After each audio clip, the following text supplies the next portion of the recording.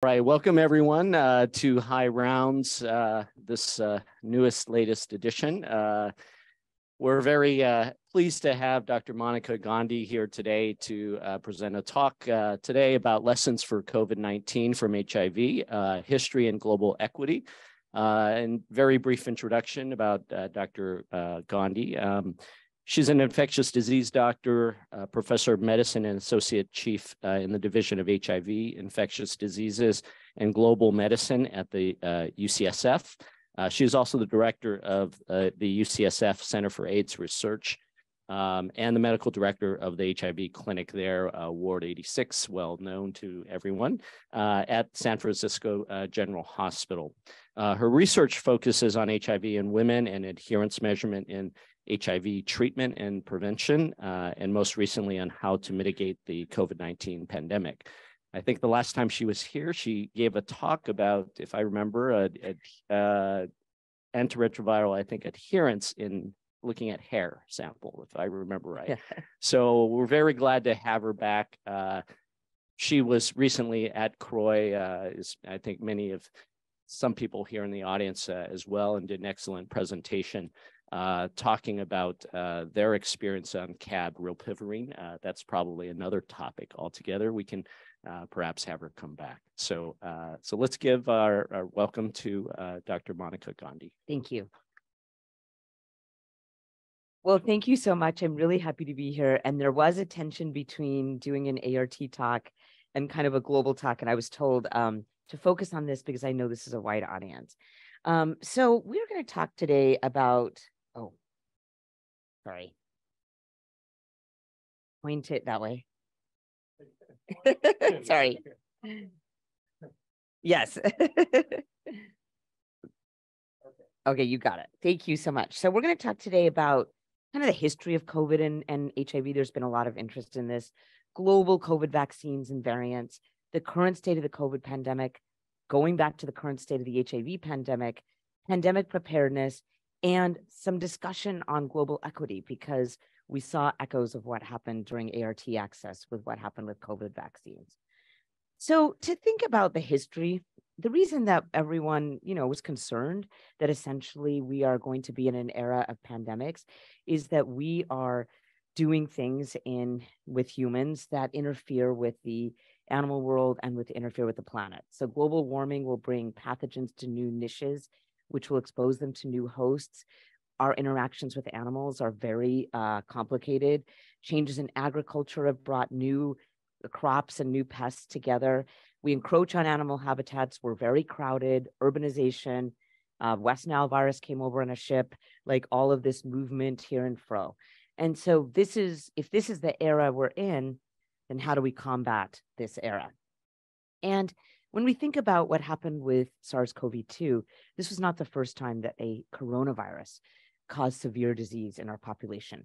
Actually, probably the first time may have been OC43, which was a common cold coronavirus now, but it may have caused the Russian flu in 1889 and then settled down into a mild coronavirus. And then the second one in our memory, of course, was SARS.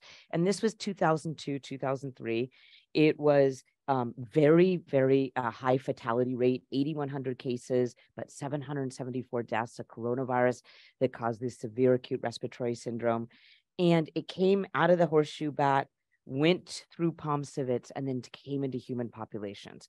But it was limited. It basically was the late 2002, early 2003. And then the second one was Middle East respiratory syndrome. And this was 2012. And there were just 2 cases last year. So it's very, very low level, but it's not completely gone. But it is 2,494 cases, 858 deaths. And it also came from the bat through the dromedary and then into humans, but a very limited coronavirus. And then we all know this by heart because we've been living this. SARS-CoV-2, December 31st, 2019, was first shared with the WHO that there was this case of cases of coronavirus causing severe disease. Didn't know it was coronavirus until a week later when it was sequenced to be such. And then by March 11th, 2020, the WHO declared this a pandemic.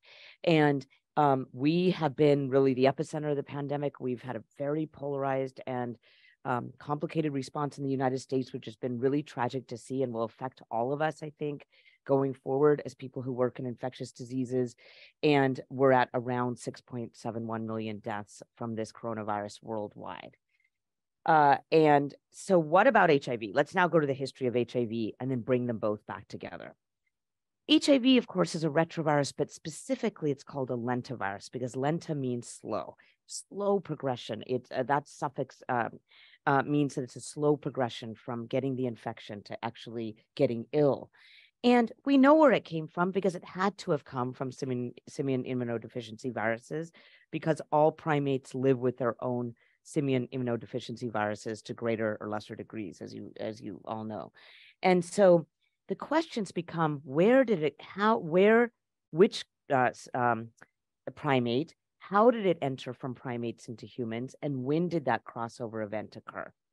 And actually, there was more than one crossover event, because there's HIV-1 as the major type of HIV. In fact, group M HIV-1 causes 90% of all infections worldwide. And then there's HIV-2 that's much more limited to West Africa and countries, unfortunately, that colonized West Africa. But there were different crossover events. The one that's HIV-1 group M is related to the SIV strain in chimpanzees, and the one from HIV-2 is related to the SIV strain in sooty mangabeys. So the first, theory, and it reminds me of what's going on right now with COVID, is everyone's putting theories forward about how HIV entered human populations.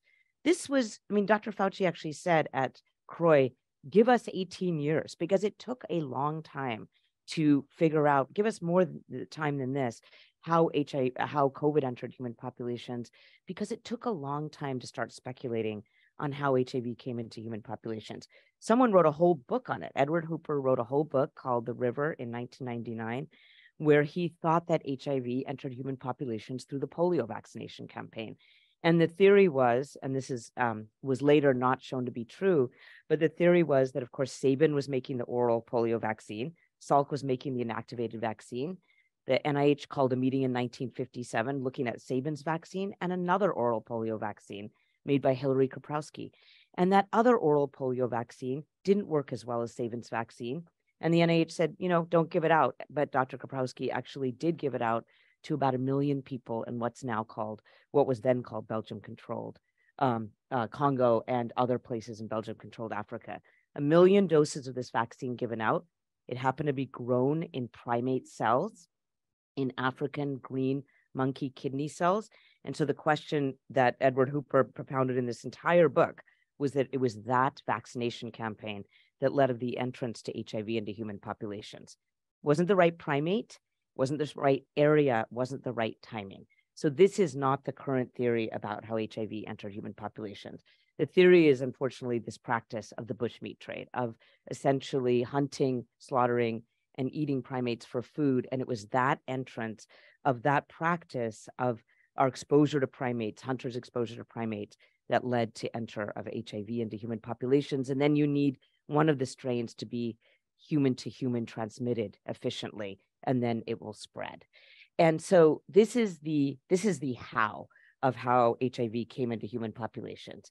And then the next question is, when did HIV enter human populations?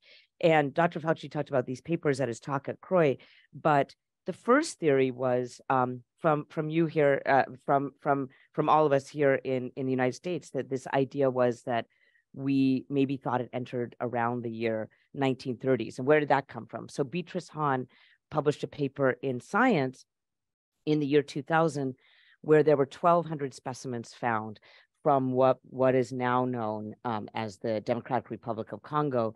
And of these 1,200 specimens found up in a fridge in UW that they had collected from DRC, one of them had HIV in it. And so they called that strain the Zaire 59 strain, and then did phylogenetic analysis and said, okay, I'm publishing this around 1999. How far is this Zaire 59 strain from what's in human populations now?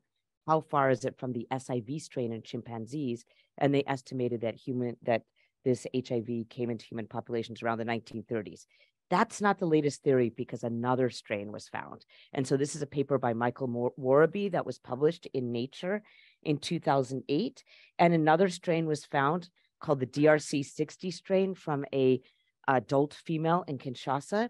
And DRC60 and ZIR59 didn't look close enough together that HIV entered human populations in the 30s. And the current theory is that it crossed over into humans around the turn of the 20th century, around 1908, actually, from 1884 to 1924. And that's where we stand. That's when we think HIV came into human populations. That's the last sample found, and that's where we are. And then what happened? Well, if it was around in 1908, why didn't we see outbreaks before this? Because it was low level, because the places where it entered, which is in West Africa, were not disrupted enough. And what caused disruption in West Africa? Colonialism. What happened with colonialism of West Africa is that cities grew much larger. Kinshasa by the 1950s was over 100,000 people. Disruption occurred. The sex trade was established, movement occurred, and the conditions for spread were set up in the second half of the 20th century. And then what had to happen is that the virus came over from West to Eastern Africa, and then you really had conditions for spread. Low rates of circumcision in East Africa, low status of women, truck drivers going multiple places, a very active sex trade. And by 1986, 85% of sex workers in Nairobi were infected. And then it went down to sub-Saharan Africa and South Africa. And here is the map of HIV in the 1980s as it starts making its way from East down to South Africa.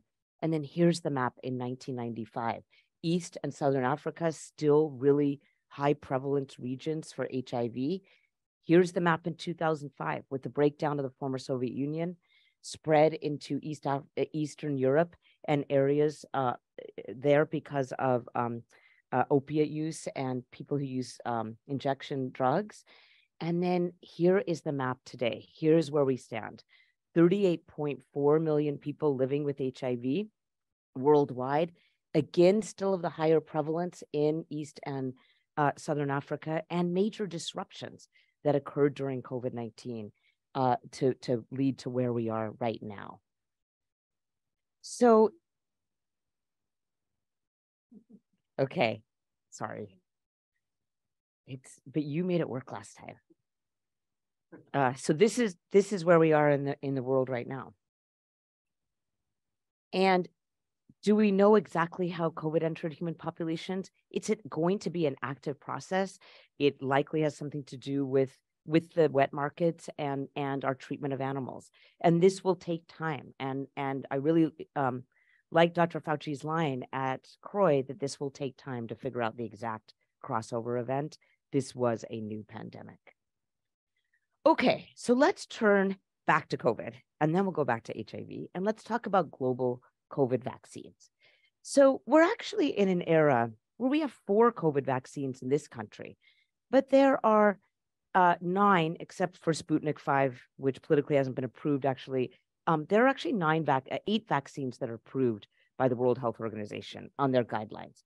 And if you look at the top 6, they all involve the spike protein in some way. And the bottom 3 are all whole inactivated viruses that have been killed.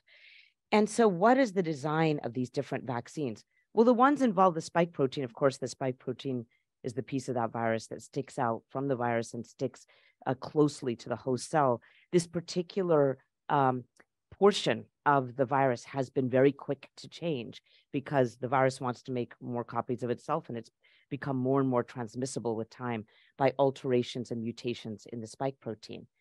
And there are 3 major types of vaccines that involve the spike protein. This was novel to have mRNA vaccines, but not that novel in the sense that I just told you about MERS.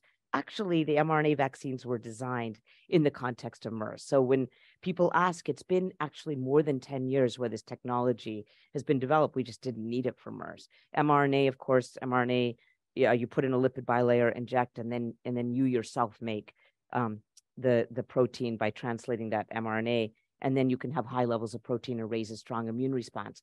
That's Pfizer and Moderna. And then 3 types of vaccines that are DNA inside an adenovirus. That's Johnson & Johnson, Sputnik 5, and AstraZeneca. And then we do have one vaccine in this country, which is just that old traditional design of a protein with an adjuvant, and that's the Novavax vaccine. And we know that the vaccine, we work in HIV, we know that the immune system is not just antibodies. We know that the vaccines raise strong T and B cell immunity. And actually T cells and Th1 cells specifically are the cells that CD4 cells with Th1 are really the cells that are the main cells that fight the virus. And so all of these vaccines raise T cells, and then they raise B cells too, and B cells aided by T cells will make more antibodies against the virus if they see it in the future. And how do we know that all these vaccines produce T cells? Because we never measured T cell immunity with the 1963 measles vaccine, because we're in the modern era and because all of the trials that looked at these vaccines, this is column 4 here, in phase 1 and 2 studies measured strong T cell immunity that was generated by these vaccines in the individuals, in macaques and in all the phase 1-2 studies. And so because of that, because T cells protect humans against severe disease, the protection in the original clinical trials of all these vaccines against severe disease was very high, approached 100% against COVID hospitalizations and deaths. And then the variants happened and the protection went down, but not necessarily always against severe disease. The 3 whole inactivated viruses are interesting because there's been a lot raised about them.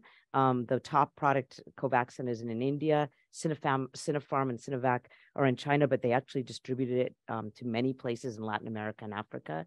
We're just actually starting to get data that the party line had been these vaccines don't work that well, but we're getting some very good data that these vaccines probably actually worked very well, especially in terms of generating T cell immunity, though 3 doses of Sinopharm and Sinovac are required. So T cells and B cells are important when we think about COVID vaccine reactivity, because as the spike protein has changed, as antibodies raised by the vaccines haven't worked as well, because there's been so many mutations across the spike protein, T cell immunity generated by the vaccines has remained intact across all the variants, multiple papers, so many of them from La Jolla Institute of Immunology here in San Diego, just amazing work done by this institute about how the T cell immunity raised by the vaccines cover any variant from Alpha to Omicron, because the T cell immunity is so broad of a repertoire across the spike protein that those mutations cannot combat the broadness of and the sort of blanket coverage of the T cell immunity. And then a lot of data also, again, from here in San Diego, of how memory B cells are generated by the vaccines. But importantly, if you see a variant in the future, or a subvariant in the future, you see XBB 1.5, that the antibodies produced by the B cells are adapted towards the subvariant they see. You don't produce antibodies that are directed against the ancestral strain. You direct antibodies against, generated antibodies against what you see in front of you. That's adaptive immunity. And so these variants have emerged. Obviously, the Alpha and Delta were the ones that went worldwide.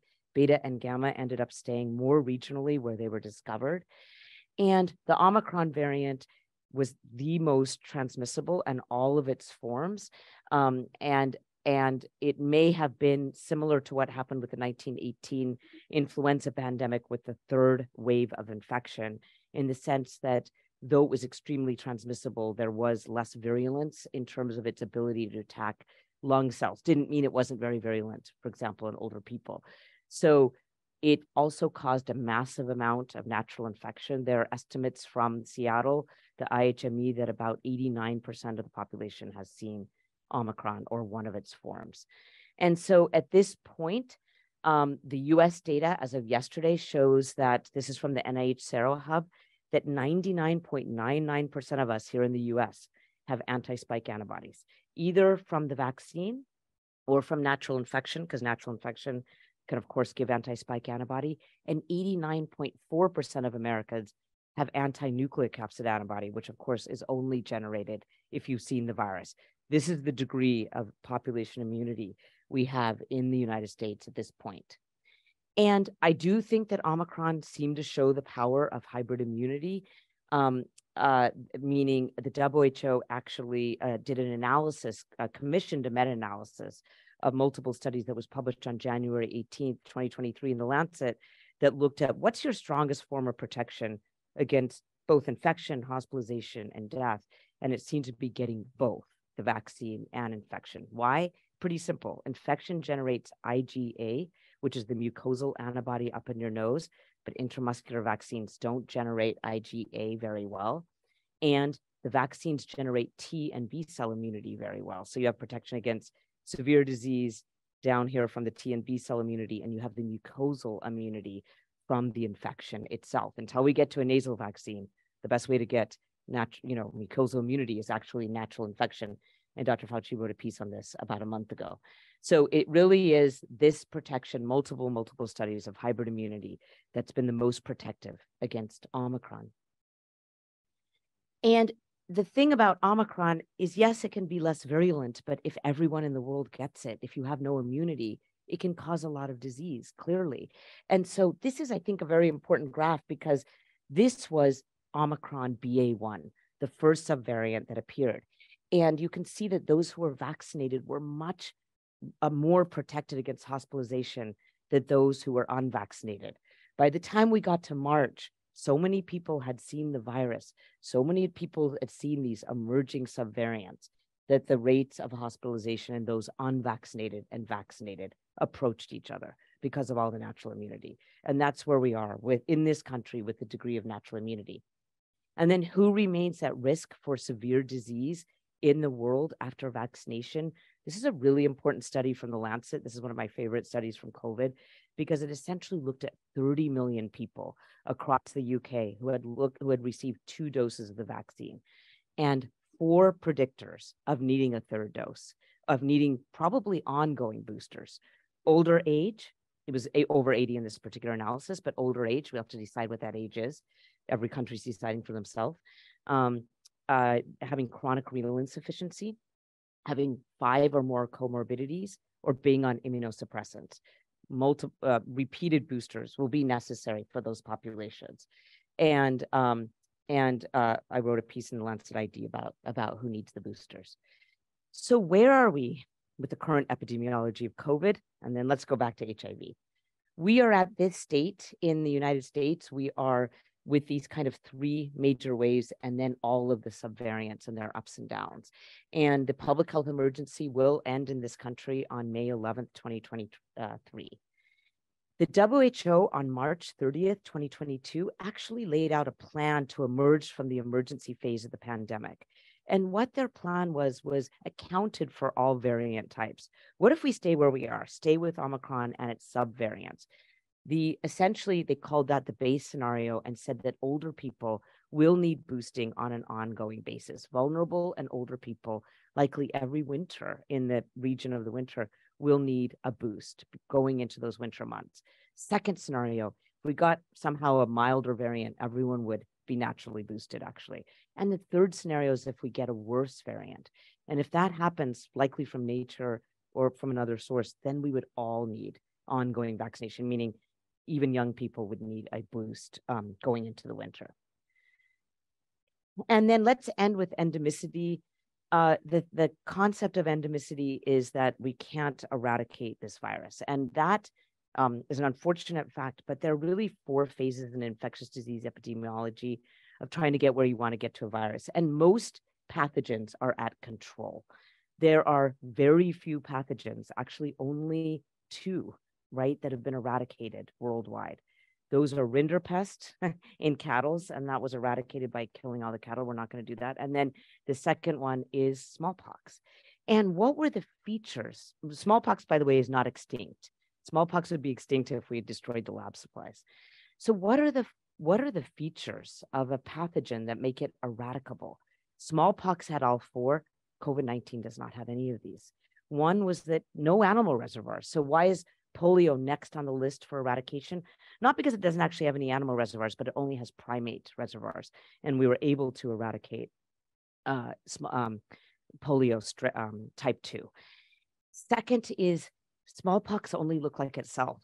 And COVID-19 has a lot of features that overlap with other respiratory pathogens. Short period of infectiousness, COVID can be, even when pre-symptomatic, passed on. And then once you got smallpox or got the vaccine, you were immune for life, including sterilizing immunity. We actually saw this in the Jynneos vaccine for monkeypox, right? It wasn't just the vaccine, but natural immunity that led to that global outbreak coming down after infection. So COVID-19 does not have any of those features. And though we have an excellent vaccine, it is to prevent severe disease, and we don't have a nasal or sterilizing immunity vaccine. Monica, can I stop you for a quick second? Please. There was a question. Oh yeah, ask questions. Your last slide about, can you comment on that line that said, my addition, consider whole virus vaccine? Well, I know this is my addition, but fundamentally, we're boosting with a spike protein vaccine. In our country, we happen to have only vaccines that are directed against the spike protein: Novavax, Moderna, Pfizer, and Johnson & Johnson. And actually, India has done profoundly well after the Delta variant, and they have a whole virus vaccine. Again, the data out of China hasn't been as clear, but Hong Kong actually used the Sinopharm and Sinovac vaccine. And there was just a really nice Lancet piece 2 weeks ago showing that vaccine seems to work well. If you're going to have variant after variant, it'd be nice to show the body for a booster, the whole virus. So I've been very interested in whole virus vaccines. I actually was in India this summer and I got the Covaxin vaccine as my booster. And I like the idea of showing us the whole virus. There are 7 centers funded by the NIH that are working at whole virus vaccines. But my claim is, and I know I'm biased because I'm Indian American, but we have one. They've actually been submitting to the FDA saying, give us Covaxin, let us have Covaxin in this country. Now the FDA asked the company that makes Covaxin here to do a trial in US and Americans. That trial has been completed and they are going to submit another FDA EUA request. So maybe we'll have Covaxin as a whole virus vaccine here. If not, there's 7 centers working on a whole virus vaccine, but I think we should use this one. Okay, so to get a virus under control completely, it is unlike measles, which of course only has vaccines. And we actually had formally eliminated measles in this country, but we've seen some outbreaks with vaccine problems. It's nice to have both vaccines and therapeutics to really get a virus this transmissible, this so everywhere, under control, therapeutics and vaccines. And like pertussis, for example, we have macrolides and vaccines. So I do think the COVID-19 drugs are a big deal. There are 2 major oral antivirals available. One is molnupiravir, which is, I think of it like AZT. It wasn't made for SARS-CoV-2. Was kind of pulled off a shelf, like AZT was pulled off a shelf. Looking at it for Ebola and other RNA viruses, it's a nucleoside analog. And in the Move Out trial, which was in outpatients who are unvaccinated at risk for severe disease, it decreased hospitalizations and deaths by 30%. So not an amazing, but it did actually work in those who are immunocompromised at a higher level at 50%. This is actually the UK panoramic study of molnupiravir. This is within vaccinated individuals. And molnupiravir didn't help. It didn't actually reduce severe disease and death, probably because vaccines work so well. And the rate of hospitalization was very low among vaccinated individuals in this UK study. Paxlovid, though, I think is more promising. Paxlovid is a protease inhibitor, so I think of it as indinavir. Old protease inhibitor, have to take it with Paxlovid. You have to take it with ritonavir. And there were 3 major trials, EPIC-SR, and EPIC-PEP didn't actually work. EPIC-SR is in those who are unvaccinated at standard risk for COVID-19, and PEP is for post-exposure prophylaxis. They both closed, but EPIC-HR was a randomized study, Paxlovid versus placebo, in those at high risk for severe disease who are unvaccinated. And Paxlovid was very protective, 89% protective against hospitalization and death. And then you'll say, well, what about the vaccinated? Because this is where we are in the world. There's been a lot of vaccinated individuals. There wasn't actually a clinical trial of Paxlovid versus not in vaccinated individuals, but I think this is the best observational study that we have from Israel that really tried to control for confounders. And these are vaccinated individuals. Where did Paxlovid work best in this observational study? Those who are older, 65 and older, at risk for severe disease despite vaccination. And in that case, Paxlovid was very helpful in terms of reducing severe outcomes. And the panoramic study of Paxlovid randomized is pending in the UK. And then where are we in terms of new antivirals? I do want to stress that I do think that the mRNA vaccines are very powerful in those living with immunocompromise. We treat people living with HIV. We have done some studies ourselves, but many have done studies that show the mRNA vaccines raise very robust T-cell immunity, B-cell immunity. Even with immunocompromise, the immune system is so redundant, and these vaccines are so powerful that studies across immunocompromising conditions show that 3 doses absolutely are necessary, and ongoing booster are very protective against a range of immunocompromise. But this is a very intriguing article that was just published a month ago in the New England Journal. This is maybe what's going to be next. This was pegylated interferon lambda, giving a dose versus not giving a dose, just a single injection, and looked like it essentially reduced either going to the hospital or having to go to the ED by half if pegylated interferon lambda was administered in the outpatient setting. I think this is going to be what's on the horizon. And then I'll end with public health responses and where we are in terms of trust in public health. We are not actually at a good place with all of the polarization around this pandemic. No matter what, the strongest predictor of mortality across high-income countries were rates of vaccination. There are very good studies that showed that. Our high-income nation of the United States had one of the lowest vaccination rates compared to other countries by the time the Delta variant hit in July of 2021. We were not where places in Europe were. There are all the societal effects of some of our measures that were used to try to control the virus, and school closures, I think, were particularly not only polarizing, but probably not needed for such long periods of time in different countries and states.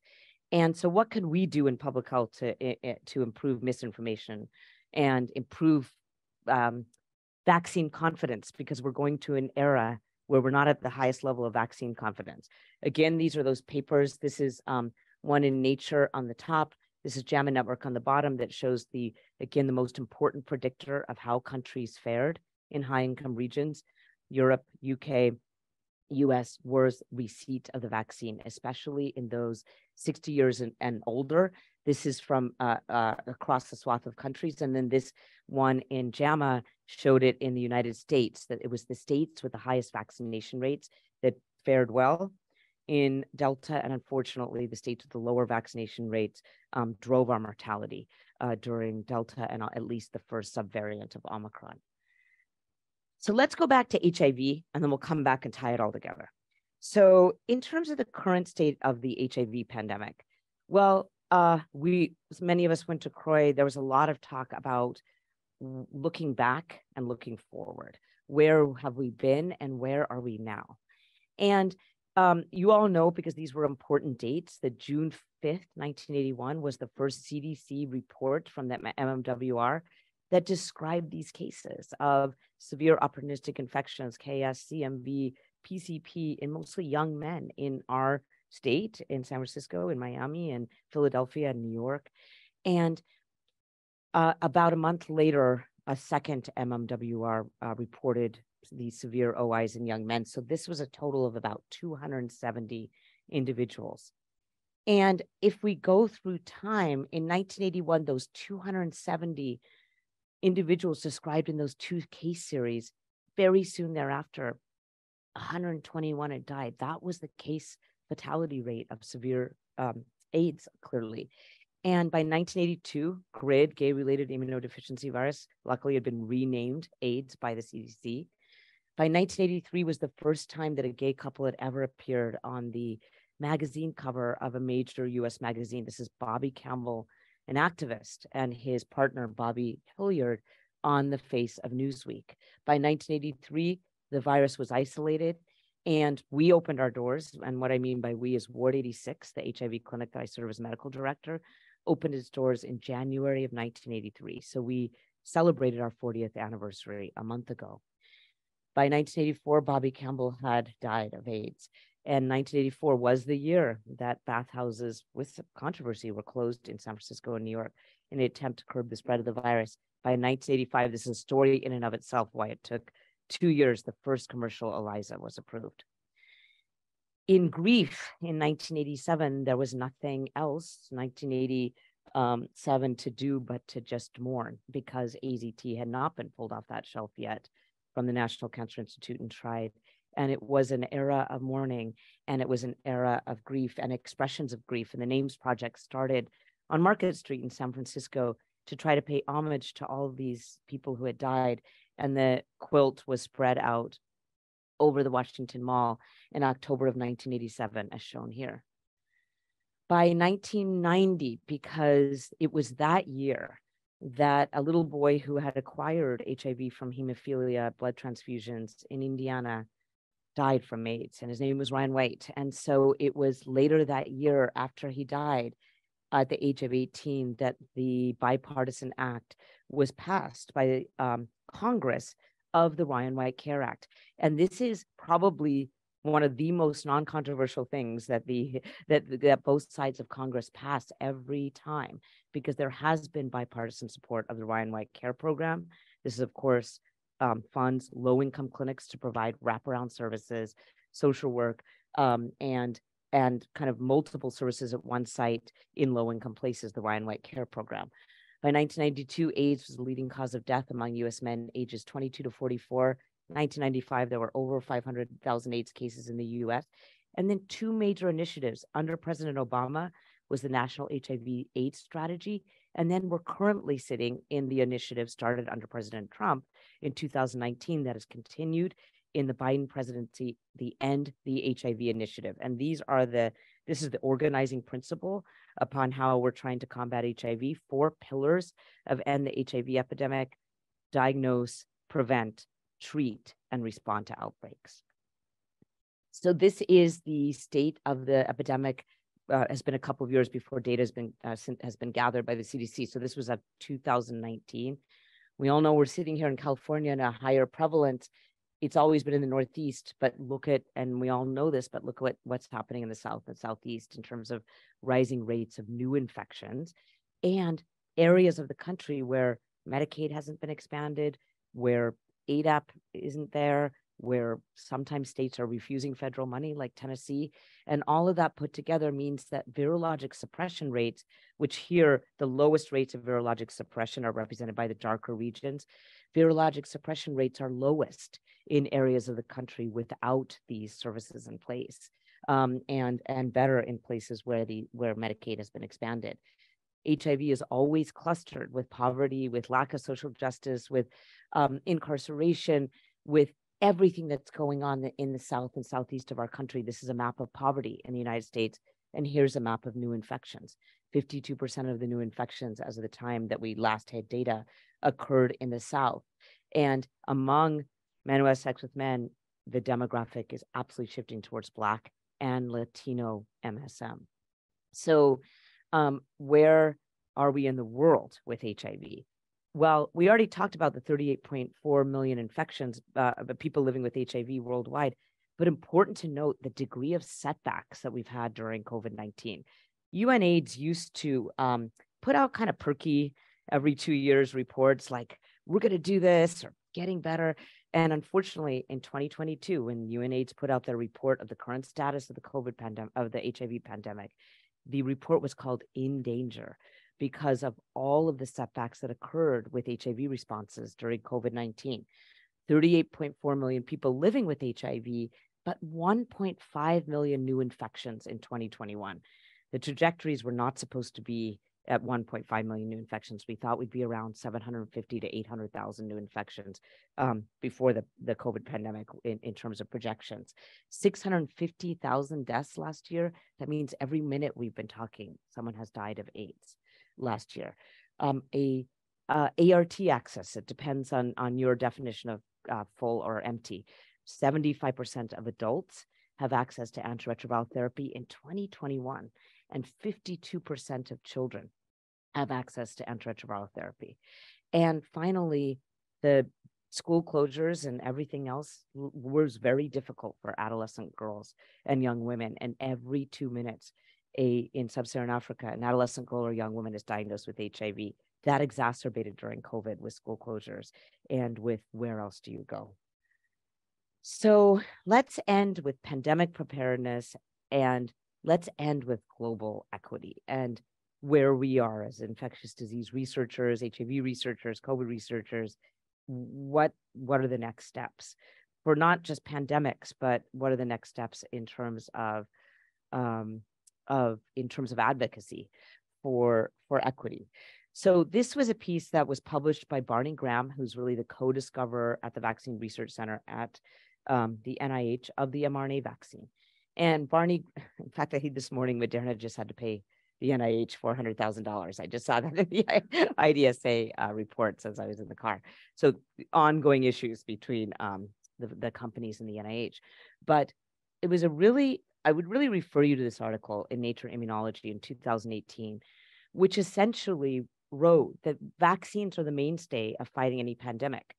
Maybe not a retrovirus pandemic. We all saw Mosaico results at CROI. It's been very disappointing and hard to work on an HIV vaccine.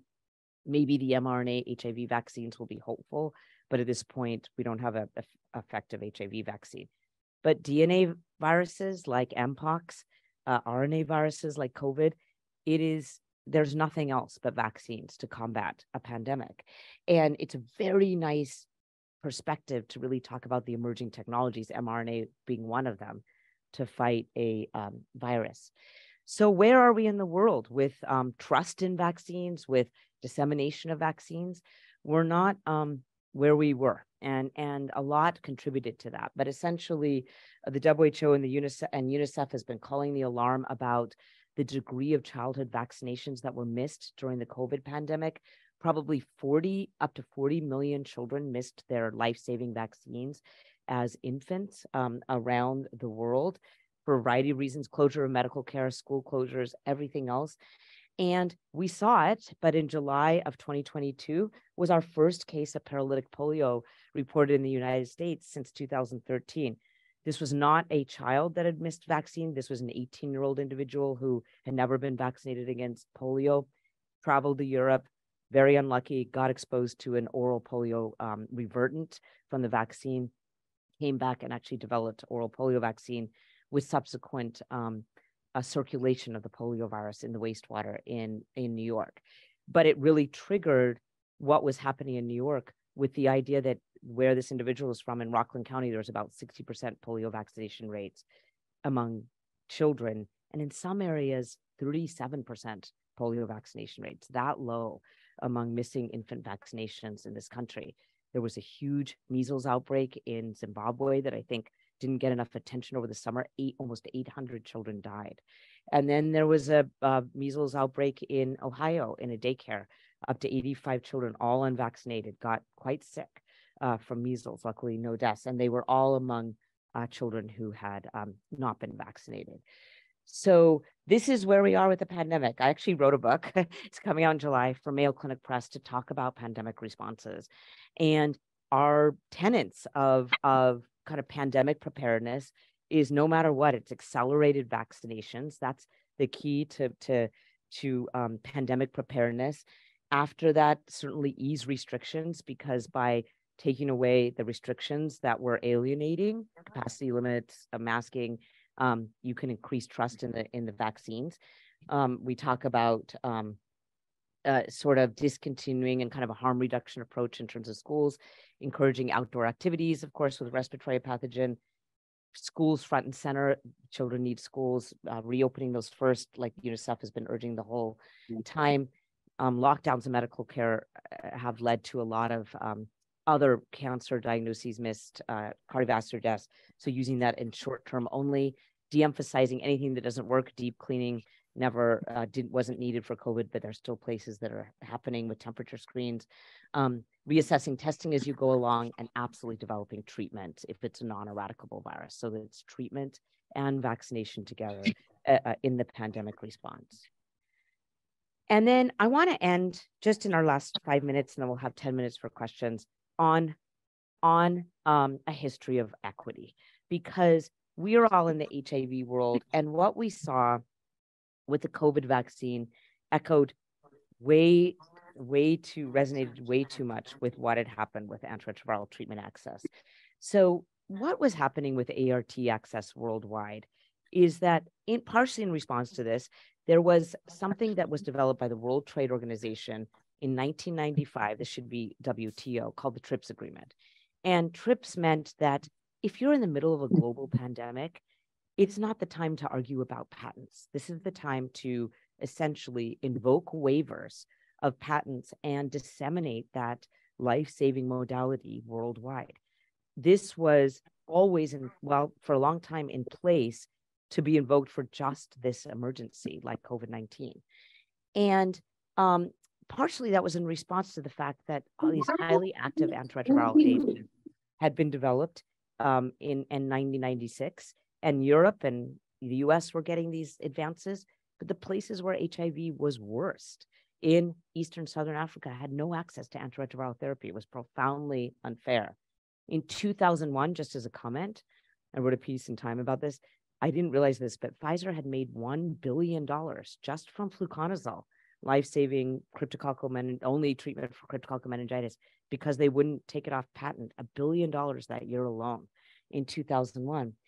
So you all know the history, but it was partially India that helped make antiretroviral access more disseminated around the planet. In 2001, not even invoking the TRIPS waiver because there were too many arguments from high-income countries, pharmaceutical companies in India made antiretroviral therapy in one pill for less than $1 a day and started selling it everywhere, including South Africa.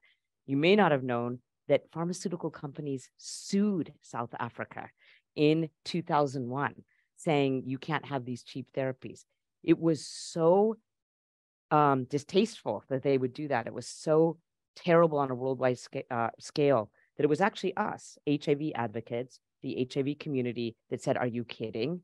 and stopped that lawsuit and stopped that that sort of greed by the pharmaceutical companies, and the dissemination of antiretroviral access from India continued. So and now we're in the state of the world where 18.2 million doses of ART therapy are provided by the PEPFAR program worldwide, but again, still lack of access in a certain proportion of the population in adults and children. So the reason I find that very ironic, it was actually India and South Africa that advocated in October of 2020 with the World Trade Organization to invoke the TRIPS waiver. In fact, what happened is right before the Delta variant really devastated India, because it was identified from around there, and there was very low immunity in the population. There was only a 4% vaccination rate. And the Delta variant was terrible in India in March of 2021. But the history was that in October 2020, India and South Africa had gone to the WTO and said, "We anticipate that we've done well so far. There could be, another variant. It could get very bad here. We need access to these vaccines. Let us make these vaccines in our countries. Let India make vaccines for the rest of the world." And they said no. And in fact, the pharmaceutical companies, when Biden was elected as president in January 2021, wrote him a letter and said, "Did you see that appeal from India and South Africa? Ugh, ignore that. That is something we're going to ignore." And no, Biden and the United States did not advocate in enough of a way to work on global equity. And it was very limited. And we all saw what happened with this lack of global equity to vaccines in India and other places of the world. And so this is where we are worldwide. This is data as of last night. Almost 70% of the population in this planet has received one dose of the COVID vaccine. There have been 13.31 billion doses disseminated worldwide, but only 27.6% of those in low-income countries have received the vaccine. And yes, there has been more hesitancy in recent months in getting the vaccine in low-income countries, but that was partially because I think wasn't made available early on and in large quantities. And so I think what we just saw from pandemics is ART access should have alerted us that, of course, global equity is important. The Mpox vaccine did a great job, right, with disseminating it. But guess where it didn't go? It was endemic areas in West and Central Africa of Mpox. And then we saw what played out with the COVID vaccine. And I do think it's our job. It is our job in our community to, like we did in 2000 and in the early 2000s with ART access, to advocate for global equity. So I'll end there, and we do have time for questions. Thank you very much for your attention.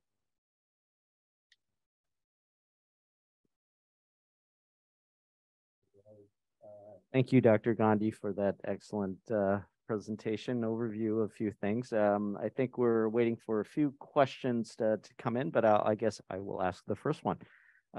So a common question that I'm seeing in my practice, people are asking, well, I've had all my boosters, so they've had total, I think, 5 shots, right? And so the question is, in the future, do you anticipate for our HIV folks, will they require a yearly or will they fit under a different category where they may need more boosters more frequently? Well, I think that's a great question, because people with HIV, really, they're very different. So it's actually those who have low CD4 counts, less than 200, and non-virologic suppression that have been shown in these multiple studies to not respond as well to the vaccine, to require these booster vaccinations. So just like the Mpox study that we saw over Croy and was published in the Lancet, it is those with immunosuppression that we must worry about most that happen with Mpox, and that's true of COVID. So I think the yearly vaccines will most likely absolutely be recommended for people with HIV, especially those with CD4 counts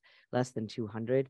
I doubt we'll be in a situation where we'll require more than 1 dose a year. That was, I think, peculiar to the first 3 years of the pandemic. I'm not sure. We'll have to see how the United States goes with that. I'll tell you what's happening in the UK. In the UK, essentially, the UK has actually stopped the booster campaign for anyone less than 50 as of February 12th, 2023. They said you don't need it. And those who are 65 and older qualify for a booster only. So I'm going to open it up here for our in-person audience to see if there are any questions. Sure.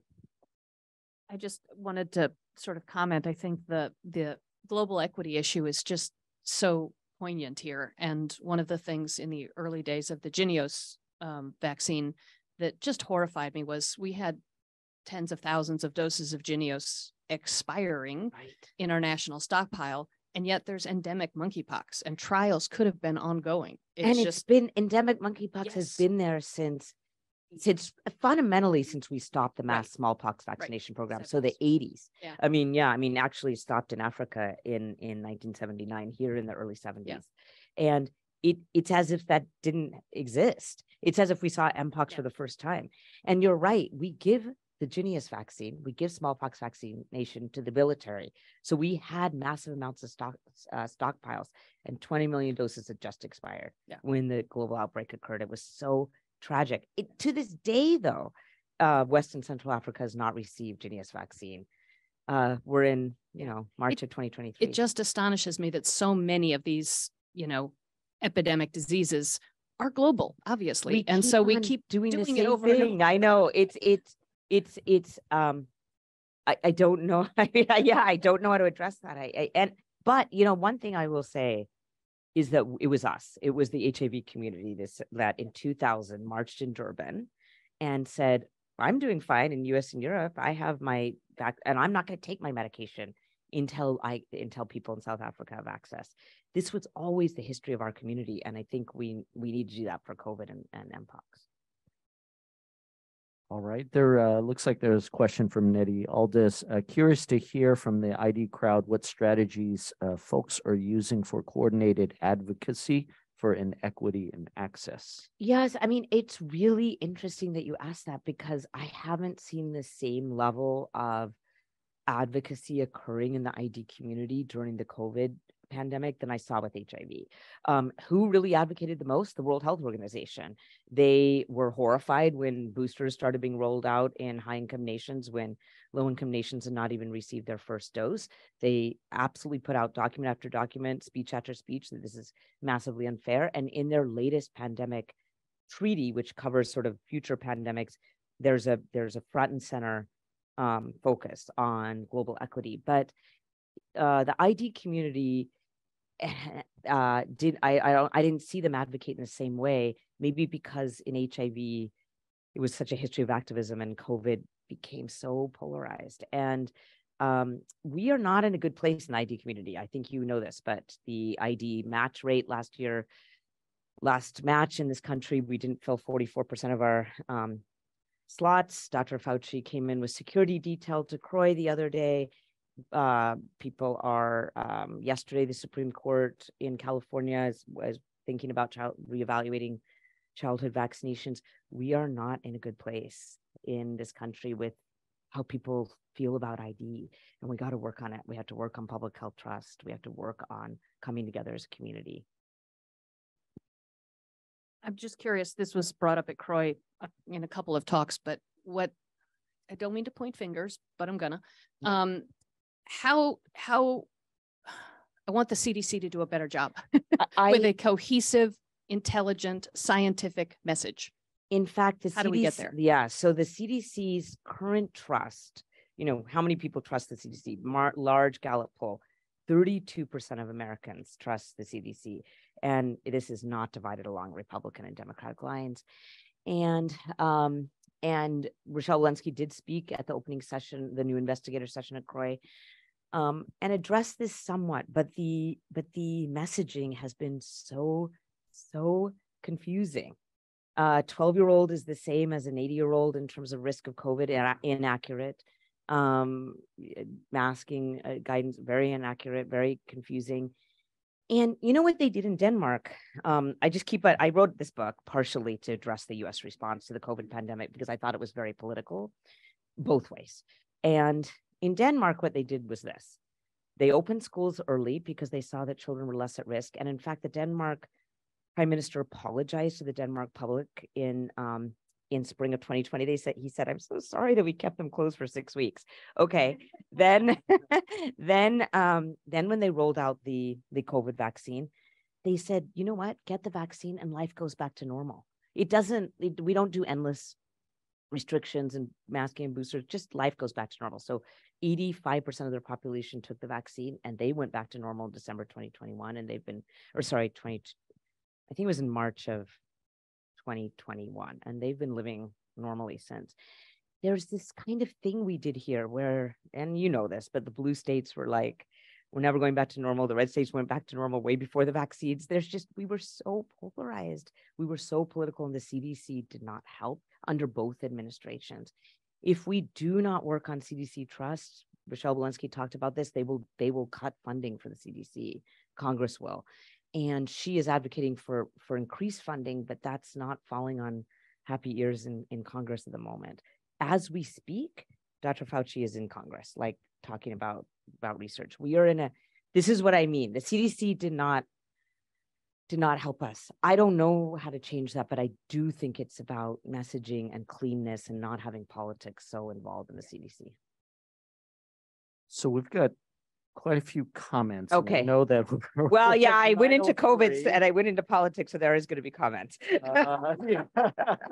But you had kind of just mentioned a little bit about masking. So there was one question. So patients keep asking me to take off their mask. What's the data on effectiveness of masking? Is there any data on if mixed messaging on masking early on contributed to public mistrust? I mean, if you're going to ask me, I have a really strong opinion on it. I actually wrote about this in Endemic. I think that we should have said, just like in HIV, get the treatments, life goes back to normal. And I think we should have said, the vaccines are here, life goes back to normal. And this is not normal to be masking. In addition, the Cochrane, and I wrote about this in this book, and in the Cochrane review, and we can't deny this review, this was published about 3 weeks ago, really looked at RCTs, looked at observational studies of masking.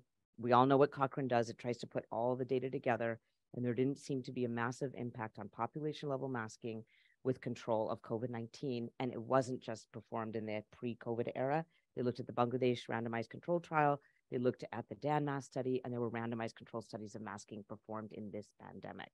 I think that we should go back in healthcare. I mean, you asked me, I think we should go back in healthcare to masking with people in front of COVID, but I think it hinders communication. I think people want to see their doctors' faces, and I think we should eliminate universal masking in healthcare. Two quick questions. Could you comment on the impact of the non-for-profit AstraZeneca vaccine? Yes. I think the non-for-profit AstraZeneca vaccine was amazing. I think the Oxford group made this vaccine so cheap, available worldwide, places in South Africa, Sub-Saharan Africa, places in Latin America, places across Europe got AstraZeneca. I think it's a great vaccine. I think it's an underappreciated vaccine. It really has a very good T-cell response. It was all over India, and India after Delta did really well with the Covaxin and AstraZeneca. I think it's a great vaccine. I think it's the most incredible example of global vaccine equity that we had was that AstraZeneca vaccine. All right. Last question. Are there national efforts to evaluate social media's effect on the spread of disease? Oh, wow. I thought about this a lot. So remember early on in HIV, we had some very strange ideas like HIV doesn't cause AIDS, but those ideas were not disseminated massively. They really weren't. Like Peter Duesberg at Berkeley and Becky in South Africa, they got to change because it wasn't actually true. But now what happens is someone can say that the COVID vaccines are killing young people in droves and they're all dropping dead. And that can absolutely be disseminated across millions of people on social media with one click. And since Elon Musk took over Twitter, if you look on the right side, what's trending, it's vaccines kill, Pfizer lied, Jamal, the football player, and it has been bad because it is misinformation, and yet some of the misinformation controlled by the government has also been really polarizing. I will tell you what I think is this.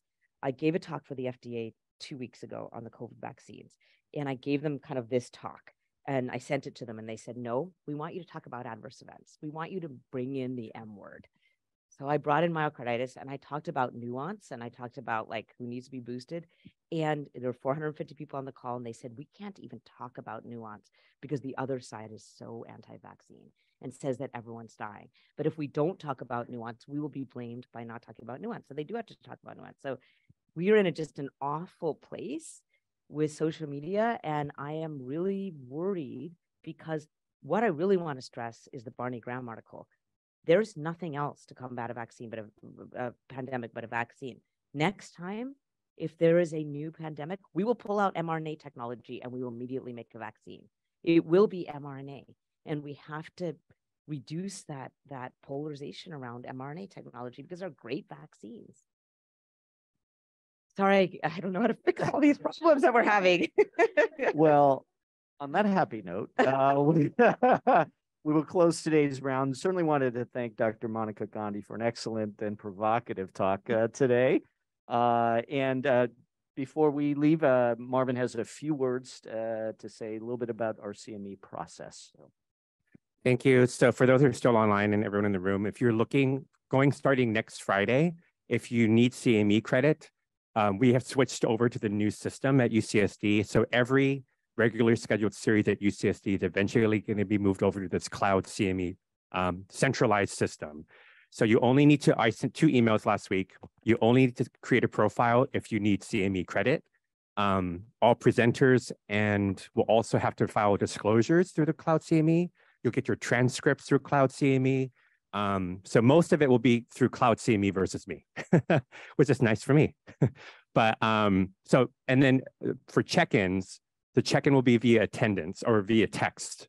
So I'll be sending out an email about how to do that, how to set up your one time, like to sync your cell phone with the cloud CME. Then you just text a unique code every week, which will be sent out in the meeting announcements. And I think that's it for now. So if you have any questions, please email me. But next week, we're starting the new system for all those needing CME units. Thank you. All right. So that ends today's rounds. In the next few rounds coming up, we will be having our CROI updates coming up. So hope to see you then. Thank you.